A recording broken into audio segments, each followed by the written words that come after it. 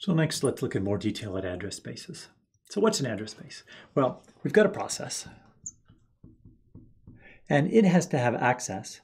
That is, when the processor is running, the processor needs to access the process's code,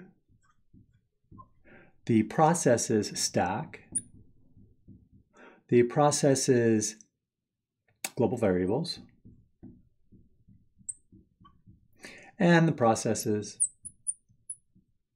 dynamically allocated memory. Okay? All that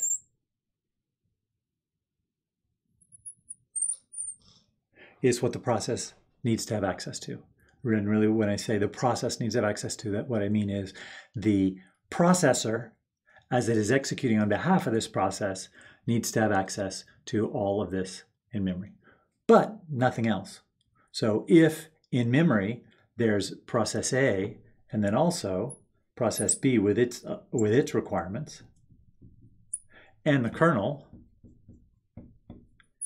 with its requirements, right? Its own code, its own stack, its own global variables, and so on.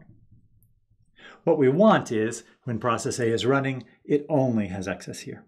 And that's this idea of we're going to provide the process this constrained environment where it only has read-write access to the memory that contains its information.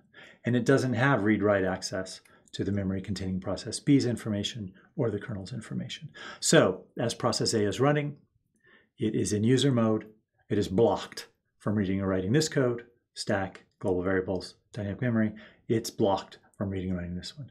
In fact, everything is blocked except the pages of memory that are specifically allocated for this process. How are these address spaces implemented? Well, there is a part of the processor called the MMU. So this is the memory management unit.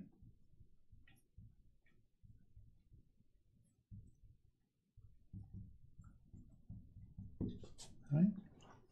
And the memory management unit is responsible for all accesses to memory. Let's look at how it could be done, okay, a simplified version of the memory management unit. So a simplified version would be something like the following. We have our addresses, and then we have a table of permissions. Okay. So rather than having this table for every single address in the address in memory, we're going to go ahead and block it into 4K chunks. So this is the first 4K, the second 4K, and on and on. That'll allow us to have this table be smaller.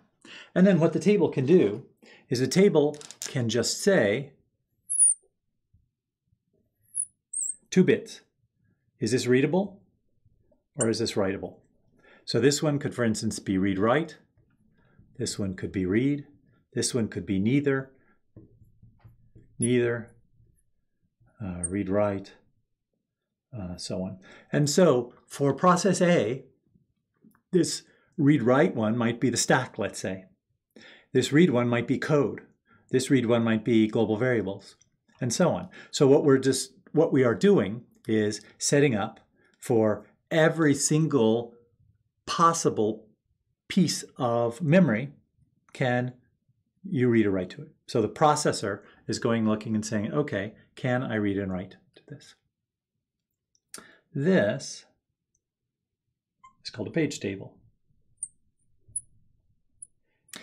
And the key is the page table gets swapped out as we swap processes. So as we move from one process to another, the kernel will go ahead and change this page table, changing what view of the real memory the process has access to. One key thing to keep in mind is that these read-write bits, well, actually tell us whether it's read-writable while we're in user mode. Okay. The kernel, when we're running in kernel mode, it obviously may have to read and write these things no matter what. So we'll see actually this is more involved in this, but as far as user mode is concerned, we have this page table. It tells us for every page in memory, are we allowed in user mode to read or write this memory? So you can see how this provides the isolation in these separate address spaces. Now it's a little more complicated than that. The MMU actually has more that it can do. We have a table of permissions and mapping.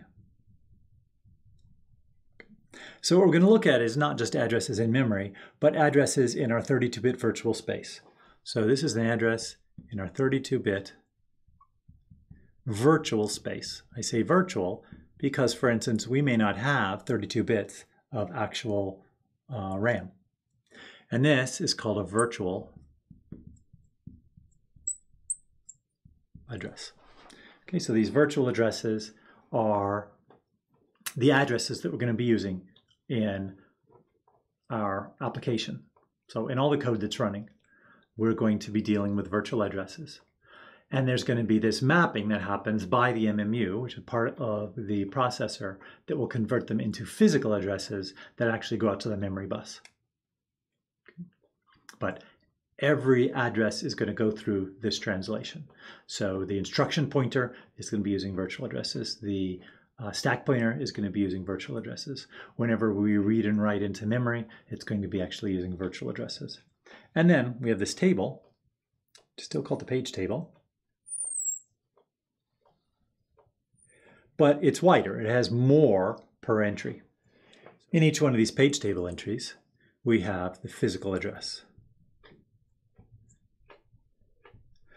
And here, then we have our permissions. So what this physical address is going to allow us is some flexibility later by allowing these virtual pages to be located anywhere in real memory. The key, as far as isolation is concerned, though, is these permissions.